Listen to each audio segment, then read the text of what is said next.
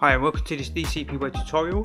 In today's tutorial I'm going to show you how to speed ramp a video in Magix Movie Edit Pro. Okay, so on my desktop I've got this folder, and inside this folder I've got this one video clip which I downloaded from Pixabay. I'll put a link to that video clip in the YouTube description. Let's go ahead and open up Magix Movie Edit Pro and we'll drag and drop that video clip onto the timeline. So here we can see the video clip. Let's just zoom out a little bit here, and it's just this guy with this angle grinder making these sparks. And we just want to speed ramp this, right? So at some point we want to slow it down and then speed it back up again. So let's go to the very first frame, make sure we're on the very first frame, and we'll go over to the effects and we'll click on speed. Speed here, make sure you click on the video clip, it will turn yellow like this. And you can see the speed indicator here, right now it's set to 1, so it's at its original frame rate. It's running at 23.9 frames a second. Here, 24 frames let's say. So the truth is, the video clip that you put into Magix Movie Edit Pro, if it's running at 60 frames a second or higher, you're going to get better results with speed ramping. 24 frames a second isn't the best to be used, but at least you can understand the concept, and then maybe you can get a higher frame rate content, and then you can improve your speed ramping, right? The higher the frame rate, the better the speed ramping will be. So let's go ahead and click on this video clip, and here we can see the keyframe tools here. We're going to click on this little dot here to add a single keyframe, right? And we're going to move across, so we need to make sure speed is selected, and then we click on the keyframe to add that keyframe there. You can see it's play speed written here. As we move across, the guy moves his hand off of the angle grinder or off of this piece of metal, and then he moves it back down again.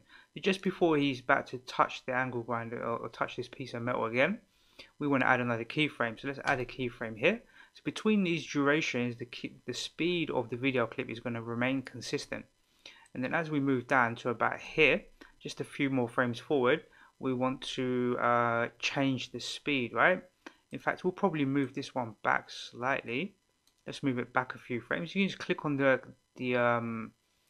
actual, let's just move this. You can just click on the keyframe and move it, right? You can move it to wherever you want. Let's say around here. So let's see, this is all consistent speed, and then around here, just before the sparks start to fly, we're going to add another keyframe, and then we're going to set it to 0. Let's say about 0.4. Yeah, so we're going to reduce the speed. You can see this gets stretched out, so let's just zoom out a little bit. This video clip will get stretched out because we slowed down the frame rate. The slower the clip is, the longer the duration will be. So let's move across the timeline now, and we can adjust these keyframes afterwards. So he moves off of the off of it slightly here, so maybe around, let's say around here. Let's see, probably about here. So let's see how many seconds that is. So we're on 5 seconds here at the moment, and we're going to move across the timeline, let's say to about 12 seconds around here. Let's say around here. So we're going to add another keyframe here. Let's add another keyframe, then we're going to jog forward a few more frames, and we'll add another keyframe here, but on this keyframe we're going to set the value back to 1. Let's set it back to a value of 1 here. So if you click on this little eye here, it will actually show you the speed ramp overlaid on the clip. So let's zoom in a little bit here. Maybe you can see this a bit clear if I zoom in.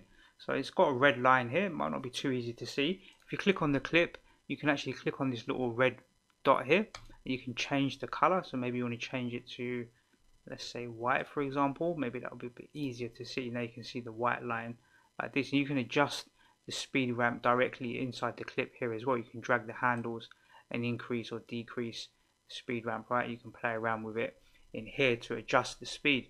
So as you're dragging this, you'll see the speed at the top there will change as well. So I'm going to undo that. Let's just leave it as it was, and let's just see. So it should slow down here and then speed back up afterwards. So let's play this and let's check it.